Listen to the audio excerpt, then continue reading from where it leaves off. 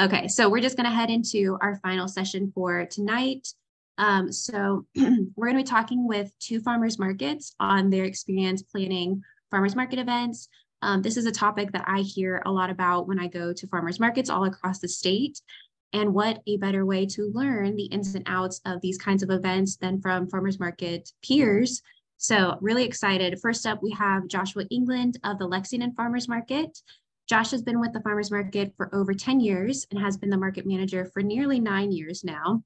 He is a fierce advocate for the year-round market and the 50-plus farmers that set up each week during peak season. Josh has worked to invigorate the already bustling market with fun events aimed at bringing in new customers all throughout the season. Josh, we're really excited to hear about the market, how you think of these events, and some things that you've learned along the way, because I'm sure in 9 years you have some tips and tricks and have learned a few things that definitely don't work. So whenever you are ready, we will just spotlight you and you can share your screen. Awesome. So there's a lot of ideas that we can share in the chat there.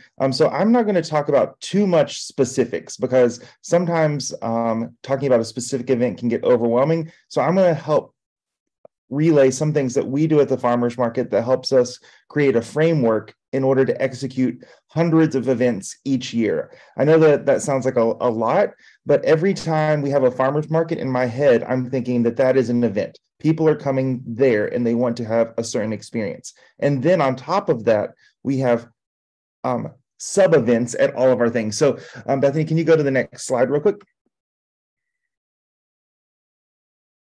Yeah, so I want to divide some of these into categories because like we've talked about and like you've heard, event could be all over the place. It could be everything from a huge signature event like the Cold Brew Coffee Festival that I'll talk about shortly to a weekly event like a Pop Kids Club or an author event like I will talk about, or even a special event where you have a community partner. And I'll show you an example of that where we partnered with UK Healthcare for the Be Healthy Bash. But then farmers markets and farms and other direct sales people are asked to go out into the community sometimes. And so those are also events that you have to think through. So they might be a pop-up where you're going to a different place to sell your items. What do you want your booth to look like there? Is it the same kinds of things that you need for if you are being at a farmer's market or if you're doing a farm stand? What kinds of equipment do you need? And then tastings, you might go into a classroom and have a bring your farmer to school day. I know that Sharon has talked about some of the events that they've done in Frankfurt with the Kentucky Department of Agriculture that have been really successful. And when we had the Blueberry Growers Co-op group, they often did that. And so all of those are events. They're things you have to think through and plan to make sure that they are executed well. So let's go to the next one. So how many of you have ever been overwhelmed by planning an event? Just give me a thumbs up or a thumbs down. I like a lot of interaction, so I am not the best at a slideshow, but I see some thumbs going up, some thumbs. Yes, there we go. Good. So when you're thinking about an event, you want to think of a return on investment. We're always thinking about that. How much time and energy am I going to have to invest to get the outcome that I hope? And so if it's a customer engagement event, that return on investment is different than maybe a holiday party return on investment. Or if you are trying to raise money with a farm to table dinner, you literally have a return on investment that you're trying to recoup. So each one of those goals are something that you need to consider and prioritize. Maybe a customer engagement event can be as simple as having coffee for the people that are attending your farmers market for free for a day. And that requires very little at-site pre-planning or anything like that. Or it could be as complicated as throwing a giant Christmas dinner for the local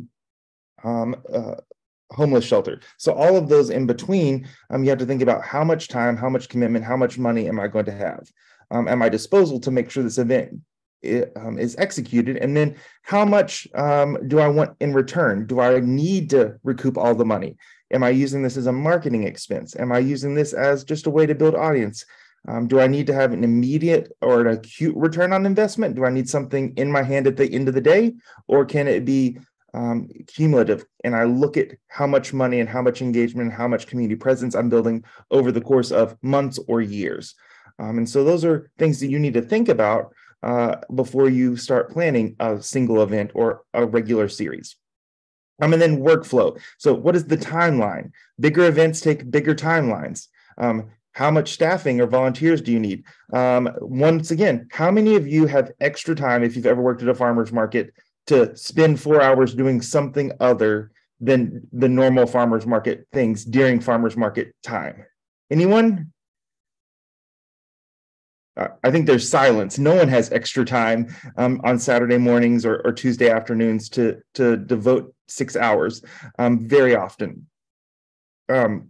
And so I see that some people focus on social media, and that's an important thing, and that you might have extra time to be able to focus on having an event in that case. But a lot of our farmers who only have one employee that go to the market might not have time to even volunteer on a special day. And then budget. So how much money are you hoping to spend on the event? And then how much money do you need to earn or bring in because of that event? And then most important, who are your partner organizations? Because there are other people who probably can do the thing that you want to do better in many cases with the event. And so just outsource if you can. So let's go to the next slide. So I'm going to talk a little bit about our homegrown authors. So this is a summer weekly event. I call it an event. It's a series that we host at the Lexington Farmers Market on Saturdays and Sundays, in which we partner with the Carnegie Center for Literacy and Learning in Lexington and the Kentucky Humanities Council, and they help schedule authors that are from Kentucky to come to the farmers market. And they get to sell their books, but they also get to engage with the community. And so one of the reasons why we like this program is it helps us reach a different audience, but it also increases what I call stickiness. It's the amount of time that any individual will stay at the farmers market. And so I don't want people just to rush in and rush out. And if there are more people to be engaged in engaging things, then they're likely to stick around for an extra 5 minutes. And maybe in that 5 minutes, they decide, maybe I do want a smoothie, or yeah, I do think I'm going to buy an extra watermelon for this weekend. And so this takes a lot of planning, because every weekend we have 3 authors, 2 on Saturday and 1 on Sunday. And I don't have the capacity to be able to schedule all of those people, nor do I know that many authors personally. So that is why for this event, we partner with those 2 organizations, like I said. But in the past, we've partnered with a local bookstore, and we've even partnered with the library to bring authors across various genres to the market to engage people and have a good event that cost us very little money. We have to buy a tablecloth and have an extra table for them, but they bring all their other supplies. And so that's a recurring event every week that has a lot of community support. It helps people stick around. And we occasionally, on days like our kids focused author day, we get puppets and coloring. So that's an additional thing to add on. Let's go to the next one. Okay, so then we had a special event. So this is something that might take a little bit more planning, and you only want to have 1 or 2 of these or 3 of these a season. And so this was a partnership with the UK Healthcare. They brought in all kinds of fun activities, games, and health components, as well as extension. And it happened adjacent to our Sunday farmers market at Southland Drive in near downtown Lexington, and they were able to do things like flu shots and do carotenoid readings and talk about cooking demos and those sorts of things, as well as having fun events like the kids obstacle course. With this took over a month of planning in advance. We had to think about a large budget. And UK actually did the veggie meter. Yes, we had the veggie meter. Yep. And UK did the majority of the heavy lifting with doing all the planning, and they had the budget. And so we were able to partner with them use a little bit of our staff resources, just about 4 or 5 hours total leading up to the event to do planning and outreach and communications. And then we were able to, because we partner with UK Healthcare, get this really great complimentary event to our Sunday market that helped bring in people, help people stick around longer. They had that stickiness. And then because of the fundraising and the grants that UK had, we were also able to add a special currency for this day. So if you went through 3 of the different health booths, you were able to get $5 to spend at the market. And so I like really when you can pair something up and get money that goes right into the pockets of the farmers. And so even if it does take time out of the staff's planning, then you have a great way to say it was worth it because you got an extra $50 that day. And in that case, UK had funds for those. We still tracked those like we would with our double dollars or our kids pop dollars. So we have that infrastructure already built in. But luckily in this case, they were able to buy, I believe it was $2,000 worth of vouchers to give to the community as they came through. And so that's a lot of money. Not every event has to be that big, but this was one of our special events. And so we really wanted to make sure that we had people, it attracted people, and they got something out of it. And now let's go to our next slide, which is our signature event with the Lexington Farmers Market, and it's our Cold Brew Coffee Festival. So Cold Brew Coffee is a coffee that is made by lots of coffee shops. They take the beans from the coffee and they soak them instead of brew them with hot water, and it creates a much smoother drink than if you were to use hot water. Some people can taste the difference, some people can't, but that's really not the focus here. What the focus is that we had a problem, and that was the week after Fayette County school started back was also the week that UK had their move-in. And it really was hard to get parents to come out to the farmers market because they were overwhelmed with all of the back to school things. And we didn't have very many UK staff and customers and students because they were all helping with moving. So we needed an event to bring people, to attract people to the market that would be really help us fill that need where we were missing so many additional people that typically would come to the market. So we launched this with our coffee vendor in 2018, and we invited 4 other community coffee shops to come in and make coffee, sell coffee, and they sold coffee using special tokens, special little slips like you would at a beer fest. And so the market made money off of that. The vendors for coffee made money off of that, and it brought in that first year about 800 extra people. Go to the next slide. In 2019, the next year, we were able to pretty much double that event. And so it took more planning because there was 14 vendors just selling coffee, cold brew coffee, and it brought in about an extra 2,000 people that day. So that was really great. The farmers were very busy because the additional people came for the festival, they stuck around for all the other stuff that a farmer's market has to offer. And then go to the next slide.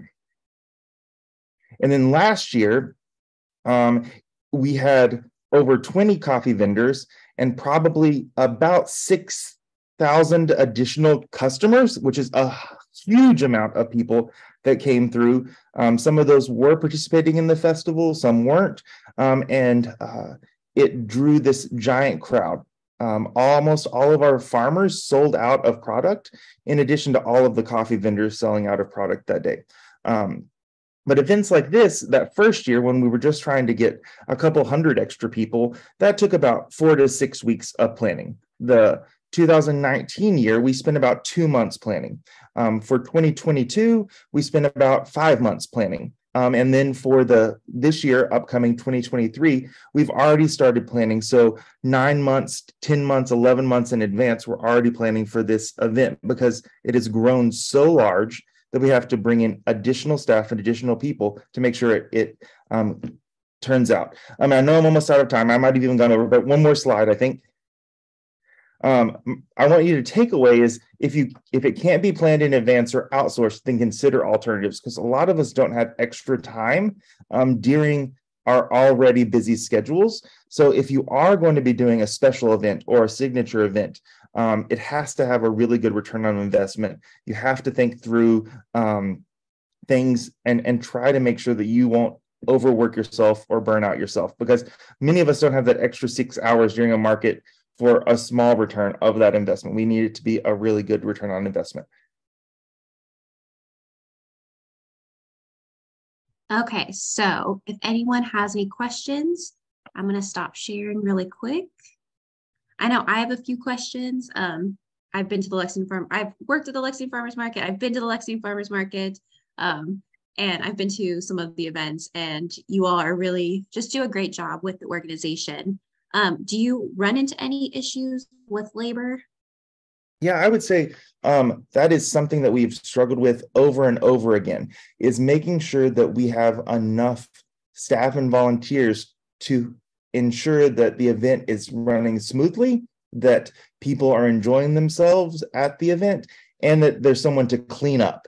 That's often another thing that is really hard and you have to think through. So I think that labor is a very important thing to consider. The Lexington Farmers Market, we're lucky to have so many seasonal staff members that the core of the events can be run by staff, which gives a little bit of ensured communication and stability in those programs.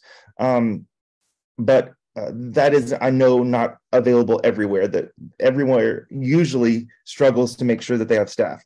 And so that is something that you have to think through. I see a question about volunteers. That's one of the reasons why I think partnering with organizations is so important, because the Carnegie Center, like I said, they send out a volunteer sometimes at the beginning of the summer. And so I don't even have to worry about that person. They're just there and engaging. And so the more people you can partner with, the better it is, and the less you have to be specifically focused on. A quick question before we get to the one that's in the chat. Do you ever need, or have you encountered a need for special permits for these events, or or do you have a hard time working with the city? Because you all are for, I think, is it 3 out of 5 of your markets are located downtown? Yeah. And then the other 2 are in neighborhoods or residential-esque areas. So do you ever have issues working with the city or things like that? Obviously, yeah, I think bigger absolutely. market. Yeah.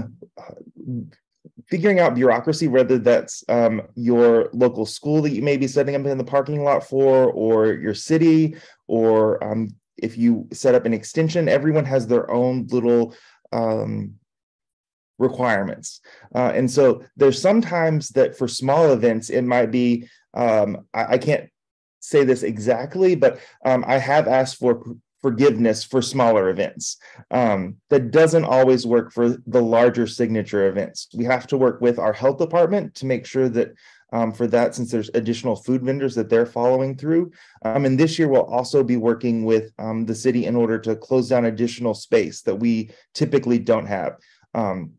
And so whenever you're thinking about an event, if it's louder than normal, if it's bigger than normal, or if there are more food vendors than normal, you might have to consider additional permitting in those cases, because the worst thing that can happen, a terrible thing that can happen, is that you have an extra food truck there, and the health department comes and that food truck is not permitted properly, and they close down the entire event. That doesn't always happen, but that has happened at events in Lexington before. And so you have to be really careful. Is it worth that risk? Sometimes it might be, but I would definitely advise against that. And 6,000 extra customers is not the number that you apologize for. 6,000 is the one that you definitely cover all of your bases as much as you can. Really quickly, about how many people do you think you have come through on a typical Saturday or Sunday? Yeah, in the summer, we typically have at our Saturday market somewhere between 5,000 and 8,000 people on a regular Saturday. And then on Sunday, it's during the summer is about 4,000 to 6,000 people on a typical Sunday. And so for the Cold Brew Coffee Festival that weekend, we had closer to, I want to say 13 or 14,000 people come through our market, which is just ridiculous. It's bonkers and mind blowing to me, especially considering that it was just supposed to be a way to deal with having people not want to get out of bed early after school started. Exactly. But when it works, it works. So I imagine that you probably had a lot of cold brew that day and then took a really big nap afterwards, because that is a lot. And especially if you guys are planning 9 and 10 months ahead for this year's, it's probably going to be such a relief when that is over with. As much as you enjoy them, I'm sure it's a big sigh of relief. You do have to, the first year I tried every single product. Because there was only 6 vendors selling things. Last year, I would have literally died had I tried all of the products. So that is something you have to be aware of. You would have needed paramedics on site for sure. Okay, Absolutely. and then just 2 more quick questions. So have you seen any success with individual booths doing individual like micro events, which I haven't heard of? I don't know if you've experienced that. Yeah, what I find best for those sorts of things is if a micro event is great. So, for example, one of our vendors has often done little like mushroom coloring pages. So they'll have a special event where they try to get kids to color a picture of a mushroom because they sell mushrooms. That's great. But what I've found works even better is if you can get 2 or 3 vendors to have a similar thing. So even if the market doesn't have the capacity to do a special event, if you can get 3 vendors to have a scavenger hunt, or 3 vendors to do a coloring page, or 3 vendors to each hand out stickers, then that micro event does help bring even more people. There's a synergy there. I hate using that word, that sounds so corporate, but it does seem to work a little bit better than just one-offs. Okay, and then the final question, especially for markets that are not in central Kentucky, how do you find organizations to partner with? Is that kind of like a cold email? Is that just connecting with like Chamber of Commerce? What would you recommend for that? Yeah, so this is a little bit more complicated, and so I will explain this briefly, but a lot of boards of farmers markets question and wonder, why do the staff go to things like the community health advisory boards, or why do staff go to the weekly or bi-weekly extension meetings? And that is one of the best reasons why I justify those, is that I meet all of my partners at these community events. And so in the past, we've had an event called Lex Walk, where customers came to the market and they did a short walking loop. And that was funded and volunteered and planned by someone that with a small committee of people that I met at a community health assessment meeting, where they all really wanted to do some kind of unique event. So it can be hard, but the resources that I always refer people to is your extension agent. If you get along with your extension agent, then I would say the family outreach coordinators at your local schools have a lot of great partner resources. Hospitals are a great resource. Your local library is a huge resource. Even if they can't partner with you, they often know who can. And then there's typically someone in the city government, maybe it's in Parks and Recreation, even that has contacts for people that sponsor the baseball field or the parade. And you can go to them and say, hey, do you know of any of these that might be willing to help us with a health event on a certain day? Well, thank you so much, Josh. If anyone has any further questions, I can be sure to reach out to him, or they can contact you at info@lexingtonfarmersmarket.com. And be sure, if you are ever in the Central Kentucky area on a Saturday or Sunday, or during the peak season we're about to head into, the Tuesday, Wednesday, Thursday market, you can make sure that you can hit them up. My mom asked me, when does the Sunday market start? It starts April 2nd. And I almost cried because I looked down at my watch and I said, that's 2 weeks. Yes. Yes. So, but the Saturday market is all year round. And so just keep an eye out for any of those special events. And I'm sure if you run into Josh, you can pick his brain and ask even more questions. But this was such a great overview and just a really great example in Central Kentucky. So thank you so much, Josh. Thank you. And then we're going to hop on over to Owensboro. Let me pull up. Okay. So next we have Merritt Bates Thomas of the Owensboro Regional Farmers Market. She was a board member for 6 years, a current market volunteer, and has been involved with the market since 2004. Merritt has been part of many of the farmers market's past events, including the recurring night markets, taste of the market events, and themed Halloween markets. Gearing up to open for the season on April 15th, Merritt, we're excited to hear what plans you all have for 2023. So if you want to take it away, it is all for you. Thank you so much, Bethany. And I just want to start off by saying everything Amanda and Josh have said. I don't know that I can top the information they've shared because it's been so informative. And especially listening to Amanda, so much of what she shared has been some of the marketing guidance that we've tried to follow. And so I can say, if we're a test market, everything she shared, a lot of what she shared has actually worked for us as well. So hats off to Amanda. I am going to share a screen because I like to use photos as a backdrop for the story that I share about our market. And I think everyone will be able to tell how much I love the market. And just for fun, I like to visit farmers markets when I'm traveling. So farmers markets just feel like my home away from home. If I had to title this presentation, it would be Owensboro Regional Farmers Market from the ground up, or possibly from parking lot to pavilion. 5 years ago, we broke ground on what is now the site of our market pavilion. You'll see that shortly. And this is our then group of board members, some extension staff, and some of the ag development staff from KDA, and local partners that were instrumental in helping us make this dream a reality. But what you see too in the backdrop, if you see that ear of corn, we're building for our future, help us reach our goal. I think really one of the game changers for us was writing for and successfully receiving a community engagement grant from the Kentucky Department for Public Health. And just the seeds that planted for us as we were preparing, thinking ahead and hoping to be building our market pavilion in the near future, thinking about things that we could do to creatively engage our customers, engage the community, and engage business partners in making that pavilion a reality and making the market a community destination when we were open. The neat thing about it was just a bit of creative genius as we brainstormed. You know how so many times when they're fundraisers, they have thermometer gauges or something of that nature so that you can measure progress.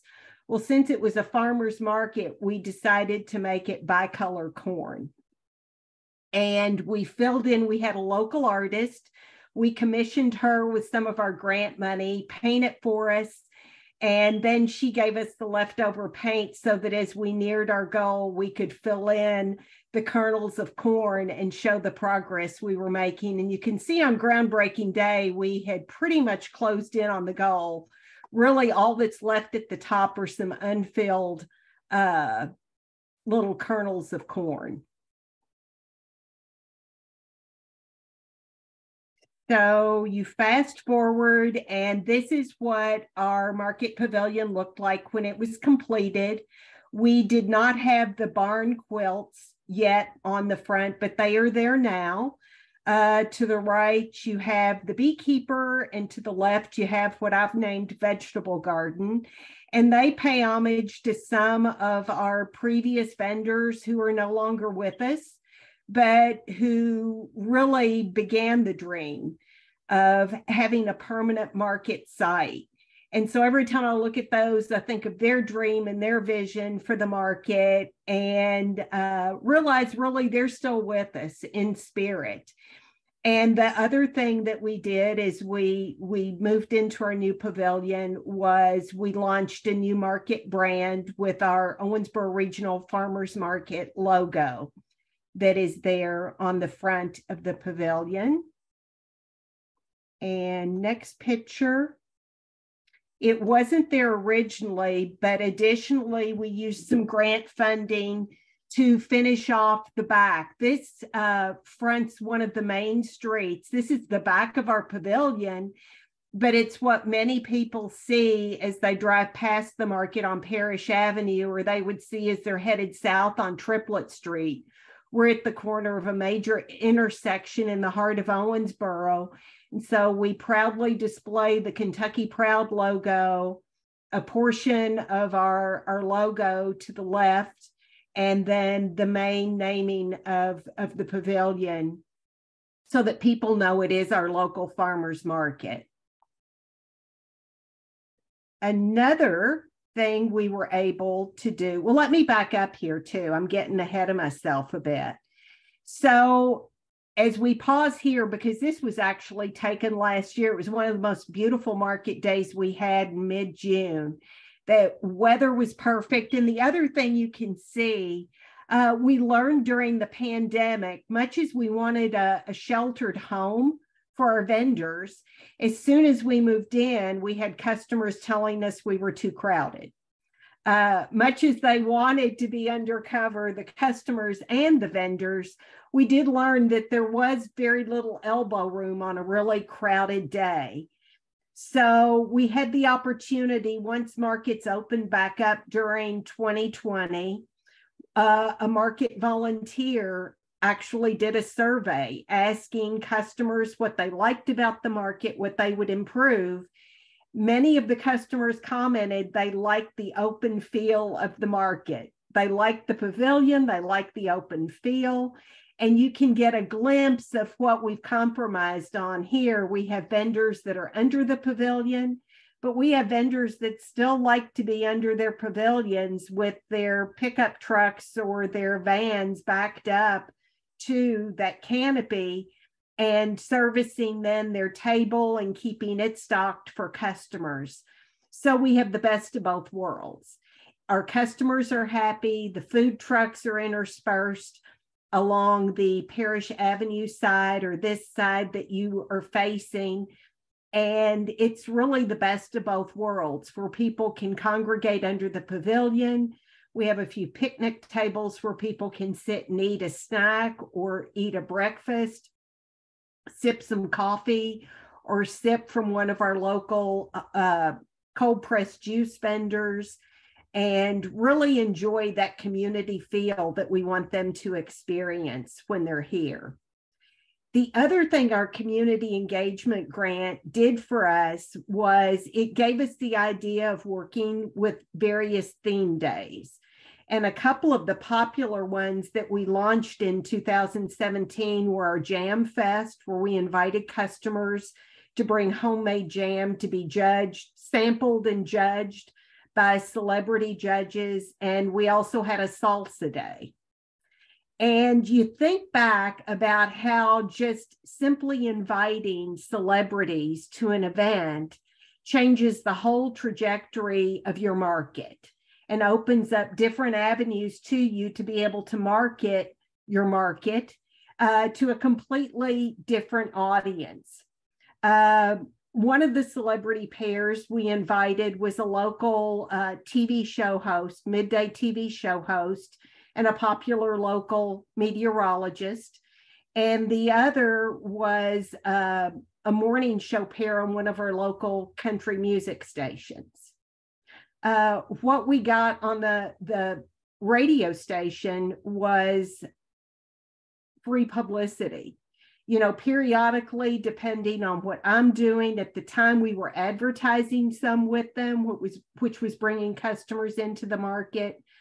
But they are two of the biggest promoters of our local market. The other thing that happened with the TV show was then that very next season, the year we opened the pavilion, we had an invite to appear on the show and talk about the opening of the market and the different activities and events. And ever since then, with the exception of maybe the 2020 season when it was delayed a bit because the market opened later, everything has grown from there. They came back the following year to Judge Salsa Day. It's been some great publicity for us. And this year, we're actually looking at them being one of the market sponsors with an actual market day, which will bring more customers to the market as well. But it becomes a win-win because then the trade-off is we get more spots on air to promote different activities at the market.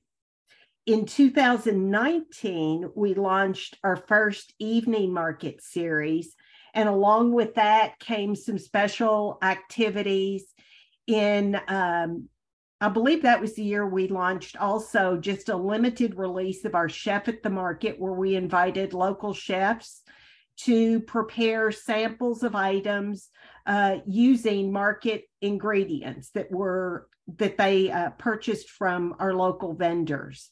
Of course, everyone knows we skipped 2020. We were back in 2021 on a limited basis. And then 2022 was a much bigger year.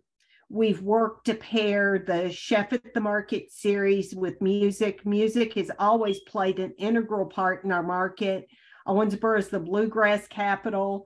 So we like to not only enjoy our bluegrass, our country music, we've had some great local talent come through the market that's moved on to some bigger things as well.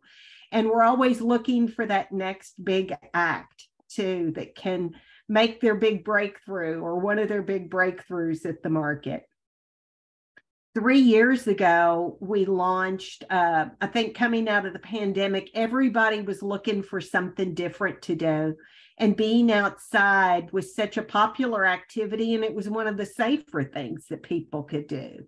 One of our market volunteers and our then market manager, or actually, I think it was a market vendor and a market volunteer, had the idea to have a holiday market to cap off the market year, where we invited craft vendors, a variety of vendors, any of our farmer vendors or regular market vendors who had product to still sell, to be part of that holiday market. And it's proved to be a success. Our third annual market held this past November. It's the first Saturday in November, was a windy experience. That was the day now one of our infamous windstorms decided to blow through. We got 2 hours out of the market that day, and then we lost power. So at least 2 hours of a good holiday market. Bethany also mentioned about 3 years ago, too, was when we launched the Halloween costume contest. And we do a parade of costumes. We have 3 different categories. We have the children's, we have the adults, and then we have the group or family. And that's proved to be an event that has grown year after year. I mentioned sponsors. Some of our initial sponsors were actually donating in terms of the monies used to actually help us build the market. We completed that 5-year sponsorship, and now we're in the process of launching yet another 5 years, looking at reconnecting with some of our initial vendor or sponsors, and then also reaching out to new possible sponsors as well to be part of that market atmosphere.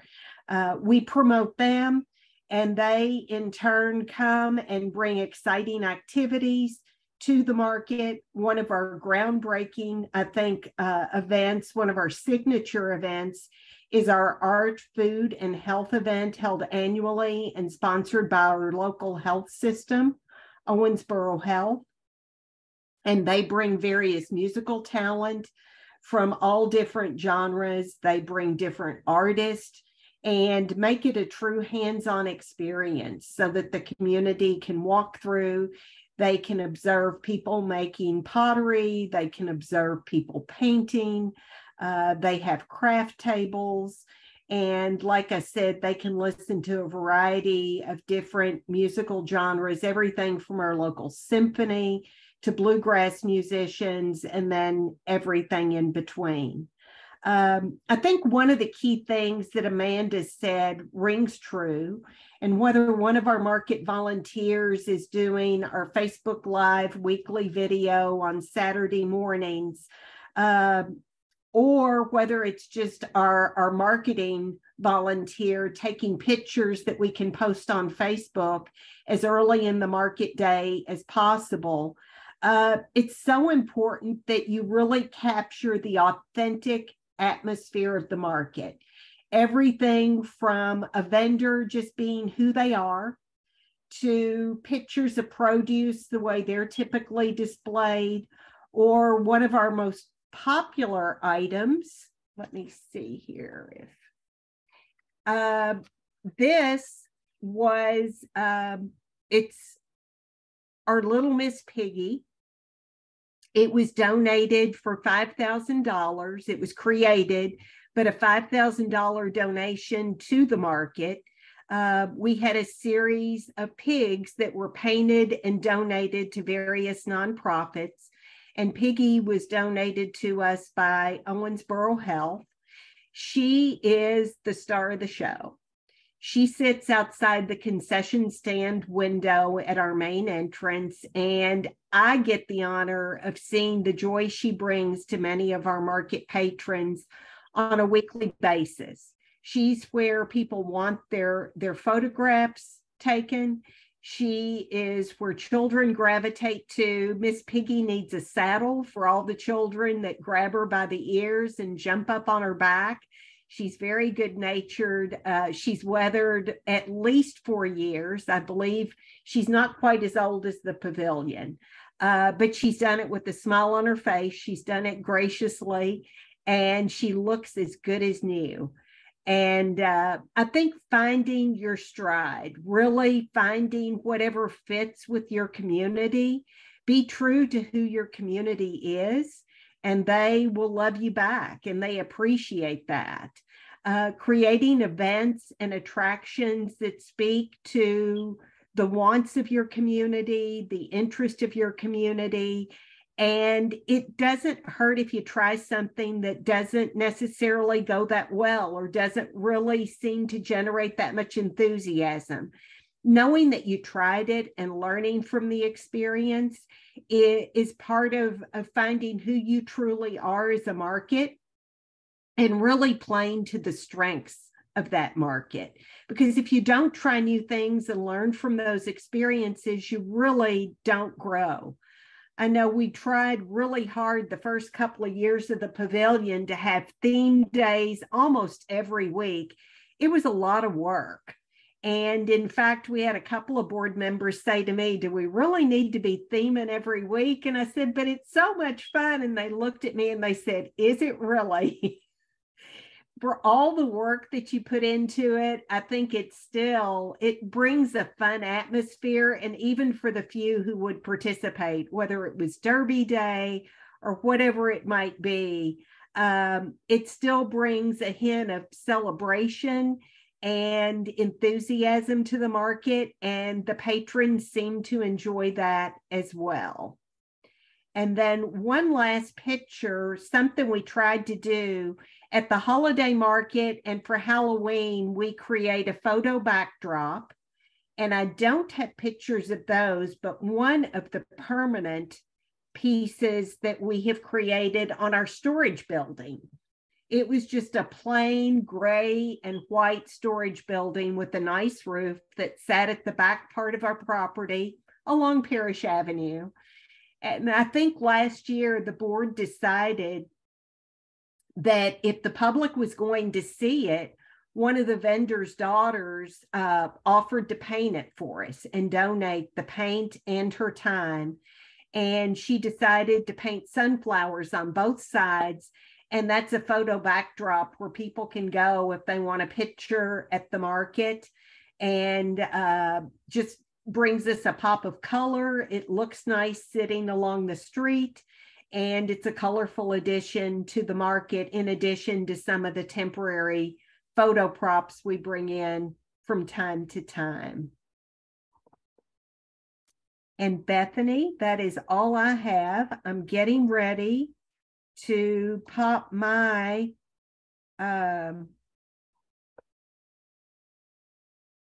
my email address as soon as I can take my screen share off. I'm going to pop my email address into the chat. So for anyone who has questions, if I can't get an answer, I will work to get the answer for the group. Thank you so much. That's so great to have those kinds of like agritourism, just the picture opportunities too, just when people post those, that it's recognizable, and that it just really motivates people to take as many pictures at your market as they can. So I love that. I do have a few questions, and if anyone else wants to add some to the chat, please go for that. But one of the events that you all did in 2022 was a back to school day. And I think that's such a great idea. What brought about that, and how, like, what kind of different things did you do for that event? One of our primary sponsors, Independence Bank, sponsors, of course, Independence Bank. You always think of 4th of July and 1776.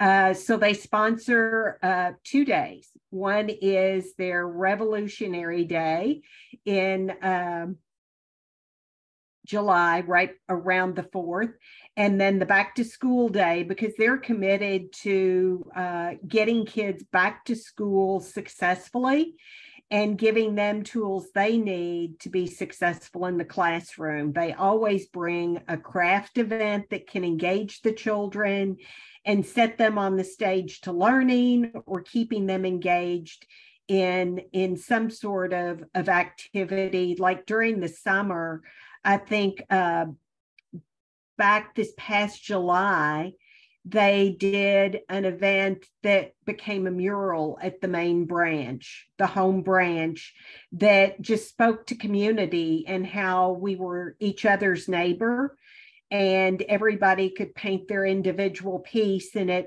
they went into one big mosaic. It was beautiful, and I need to see if they kept a picture of that, because it would be a great part of a presentation like this. But each of the sponsors picks their theme day, and Independence Bank was committed to wanting to do that back to school day and have that craft activity. Their employees love coming out, being part of the celebration, and interacting with the community as well. I love that. That sounds really beautiful. And I love that they all get to plan their own day. That sounds like that's very fun. I like that. And Sharon Spencer in the group message talked about how Independence Bank is great to work with and very ag friendly. She's had several counties that they are always first to step up and set up at. So it's really great to hear. We did have a question, if you wouldn't mind to talk a little bit more about the cooking demos that you all do with the different chefs, just how that works and a little bit more detail about that. The challenge for us initially, it's great to have a chef at your market. The challenge is Saturday mornings are so crowded, and that's usually when chefs have some time off or they're shopping at the market for that night, as a couple of ours do. And it's great to have them as customers like that. Thursday evenings, they're in their kitchens at the restaurants. So we've actually had to work to engage those that don't have restaurants. We've gone a bit outside of the community, but still within the radius, usually within about 50 miles, so that it's still local talent of sorts. But they get to prepare items we give them a budget. Our local diabetes coalition has sponsored the chef at the market for the last 2 seasons, helping to buy the fresh local produce because it's market focused, and then give the chefs a stipend for their time as well. And we had a sponsor, one of our appliance centers that sells Big Green Eggs. They provided a big green egg where the chefs could grill, and it smells wonderful.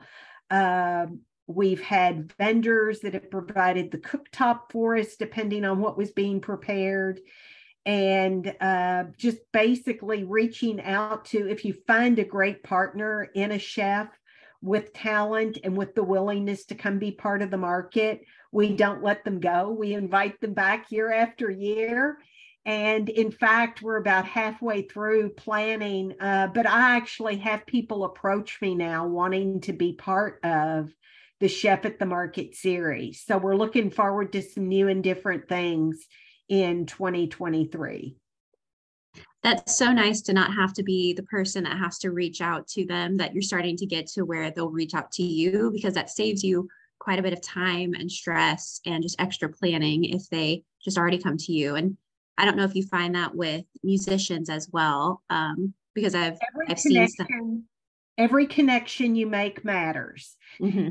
And, you know, a few of those key connections, I highlight that community engagement grant, just the great presentations we heard that day and the seeds that were planted to give us ideas to reach out. You know, I think we're always afraid to hear the word no. And a really important person in my life taught me, if you don't ask, the answer always is no. And so what if you hear no? Then there's somebody out there that will say yes. And I maintain that's always where you're supposed to land. We're not always going to hear yes. But when you do, when things align and you connect with the right people, good things happen from there.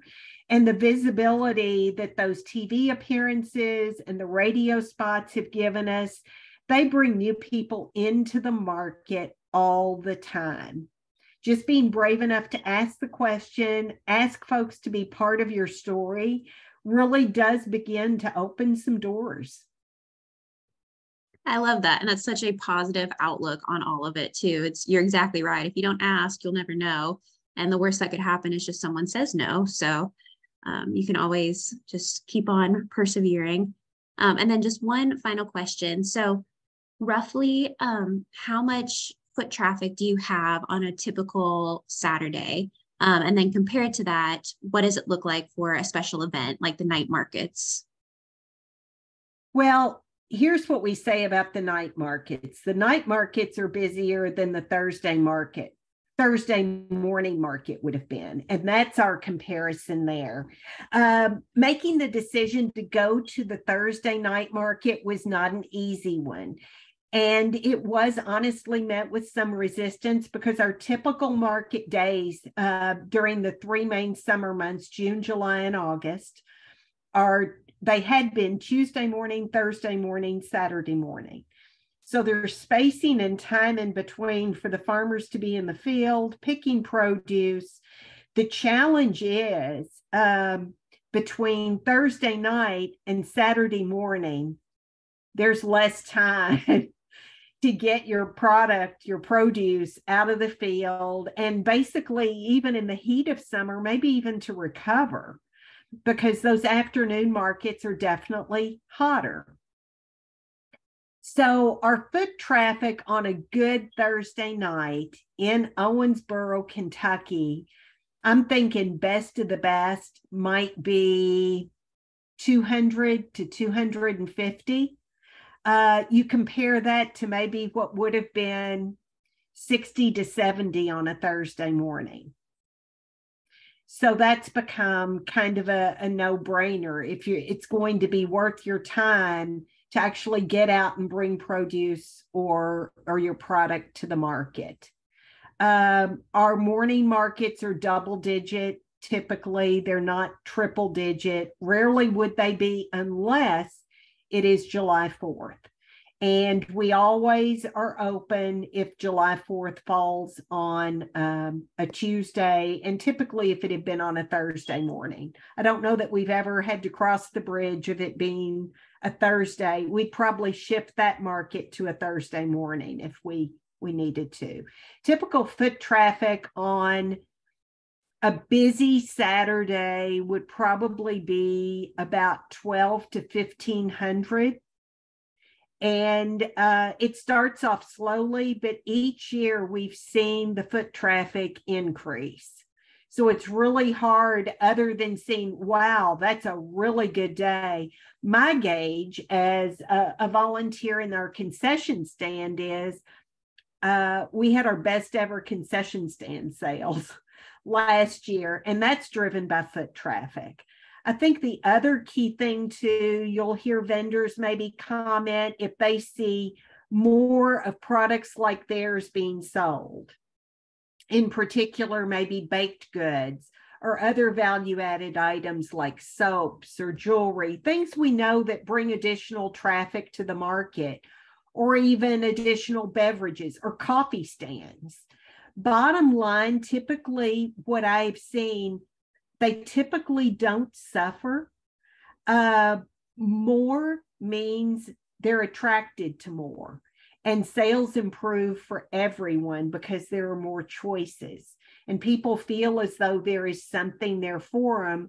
So at this point, the growth has been an absolutely good thing for everyone.